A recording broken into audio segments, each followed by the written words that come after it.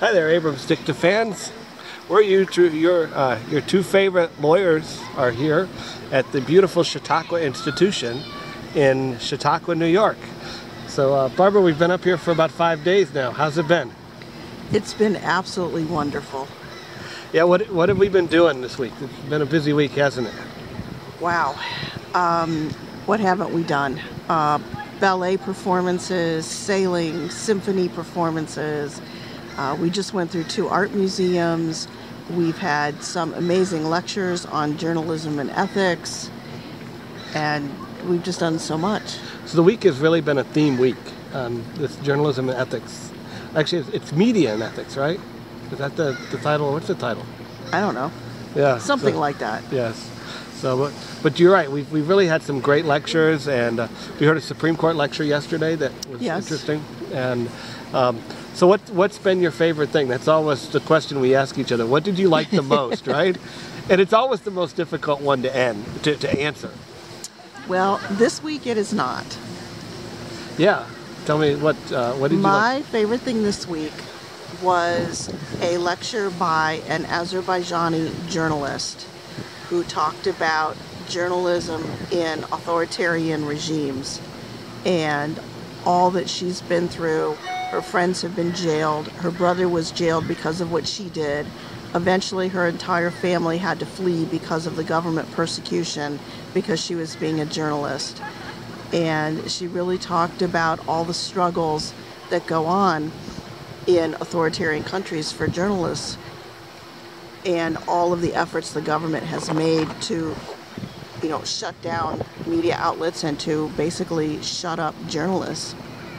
And one of the things that she noted was that studies are showing that worldwide, the amount of press freedom is decreasing. It's not increasing, it's decreasing. So it's not just Azerbaijan and Venezuela, it's many places around the world are having fewer and fewer media freedoms.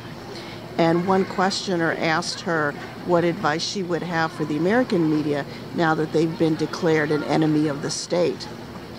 And she smiled ruefully and said, join the club. One thing that I find is interesting, Chautauqua planned these weeks out years in advance. So they didn't just 6 months ago decide we're going to do a week on the media. Oh no, this was planned long before the election. Right. And yet one of the overwhelming things that every speaker we've heard this week has come back to is the sea change that's happened in American politics. Yes. Very focused on Donald Trump more than anything else. And I'm getting the sense that there is a real sense of concern and crisis with how people feel about the Trump presidency. Absolutely there is, but we're looking more at the ethics of how journalism is covering it. So for example, right now, every morning you wake up and you see what's the latest thing that Donald Trump did. The media's focused on Donald Trump because he's the shiny object. He's what's getting, ratings and viewers and readers. But should the media be doing that? Or should the media be focusing on what's important, things like infrastructure and healthcare? Well, I think those are really good questions. But, I noticed it because I paid a lot of attention and really, I love law. And I'm a law geek. And so the Supreme Court lecture, where they're talking about the history of the Supreme Court. And I noticed, the speaker didn't talk a lot about Trump. Mm-hmm. And he gave about as apolitical a speech as anybody could have given. I mean, it was really a lot of trivia about the court and his time as a clerk on the court and as an appellate court judge. But what was interesting is if you listen to the audience when they asked their questions, it was very focused on the impact of Trump and the current state of political affairs in the country. But some of it is not even so much about Trump as the issues that current events are raising. Like, for example, Charlottesville is on everybody's mind right now. And one of the concerns was, should the media be covering what these hate groups are doing? Is that giving them a platform? And some people say, don't give them oxygen, ignore them. And other people say, no, the best disinfectant is sunlight. Right. And the cure to hate speech is more speech. So that's a big dilemma, is do you cover these hate groups and their actions, and if so, how much? Well, one thing that might be good to also tell our listeners about is when we talk about the people at Chautauqua, who are the people that come here, and do they, is this a homogeneous political environment where it's overwhelmingly liberal, or is this a mixed environment? My observations certainly is that this particular week, tends to be mainly Caucasian and 50 and over. While there are some kids here, it's not what it is earlier in the season. Normally we come in an earlier week. But I think there is a good span of political views here. I don't think you see a lot of extremists, either liberal or conservative here. And it does tend to be an educated population that comes here. Well, not only educated, but intellectually curious, and those two are not the same. Right. But these are people open-minded, who are willing to engage in civil discourse about the issues of the day. I don't think it's overwhelmingly conservative or overwhelmingly liberal. I think there's a good balance there. Are there a lot of elderly? Yes, it's the retirees who have the time to come here. Right. And quite honestly, often the money to come here. I do want to mention one thing that we've seen for the first time here.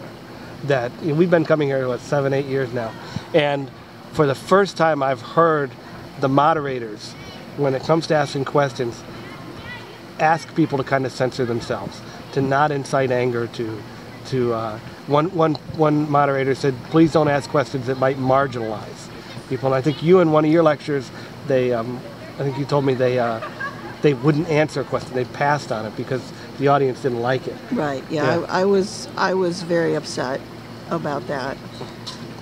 And and that concerns me because I've never seen that here before, and it seems like people are afraid of the anger that seems to be simmering below the surface sometimes in American society. Do you think that's right? Well, I think that is right. I mean, keep in mind we're only a few days after Charlottesville and what went on there. And I think people are scared and tension is high and people are on edge. Right. I do think so. And I'm sorry to see it be that way because Chautauqua's always been, the most open-minded place I've ever been. Right, right. And, I think a good motto for this place is our heads are round so our thinking can change direction.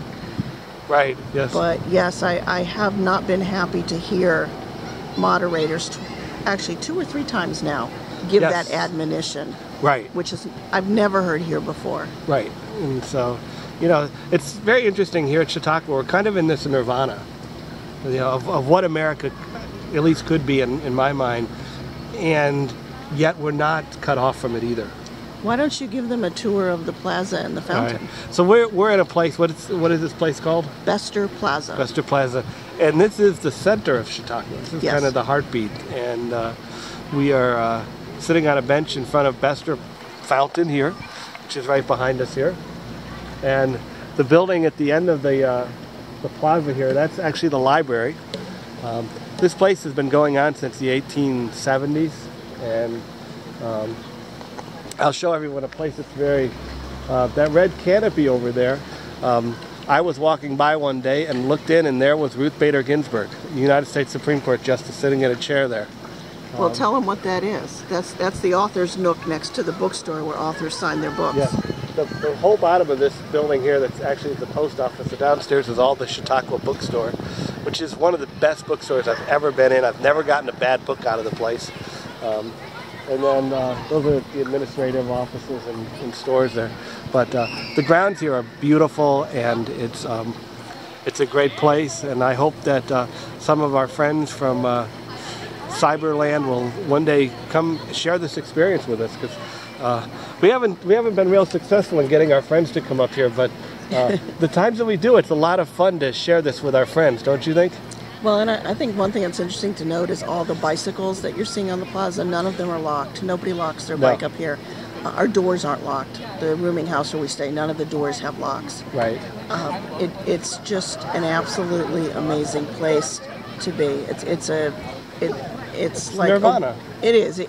It's a week away from the world while still engaging with the problems of the world, if that makes any sense. Right. I think you've done it well. And I like the way you say it, where it's got one foot in the past and one foot in the future. Right. While examining the present. Yes. Yeah, so anyhow, guys, I think that's all. That's long enough for today, and I think that's all we really have. But we're going to go see a symphony tonight. Well, first we have a pre-symphony lecture by a music professor that will teach us about the music and the composer, and then we will be going to hear the Chautauqua Symphony. Barbara's going to go to the pre-symphony lecture because it always ruins it for me. Because, you know, the guy says, oh, you know, listen to the timpanis here. That's a tree falling in the woods. And then I spend the whole symphony trying to listen for the timpanis, which I never can hear anyways. So I find it's pretty sad if you can't hear the timpanis. Well, you know, but it doesn't sound like a tree falling to me. So I just go and listen to the pretty music and yell "Freebird" from the audience. You know? And then Barb won't sit next to me anymore. But the real joy tonight is before that, because it's one of my favorite things here. And that is the turkey dinner at the Methodist Church. It reminds me of Shomrei Torah's dinners, except we don't serve turkey and gravy and stuff like that ever. But it's a wonderful dinner, and they do it every Thursday night, and I love it. It reminds me of things from my childhood, and the people are so nice. And so that's the Thursday night tradition, and yes. Then what's the Saturday lunch tradition? Oh, the fireman's chicken barbecue, which is the most amazing chicken barbecue ever. Yeah, the Chautauqua Volunteer Fire Department has a fundraiser where they serve barbecued chicken. Yes, and and it's great. So, like I say, this place is kind of a blend of the traditional and the innovative. So, you know, you can't see it, but this is all under a Wi-Fi canopy.